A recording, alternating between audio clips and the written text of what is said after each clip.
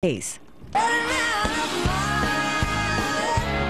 a similar story of broken vows for singer Shania Twain. 2 years ago, her marriage made headlines when her husband left her.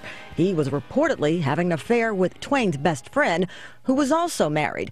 The two deny the affair, but now another twist. Us Weekly magazine is reporting Twain is engaged to the ex-husband of her ex-best friend. It's a crazy story. First, you have your best friend steal your husband, and then you end up eventually hooking up with that best friend's ex-husband. It's really a kind of kooky wife swap. 2 years later, Shania is celebrating new love while many question whether Riddell and her new husband should be celebrating their new love on the pages of the New York Times.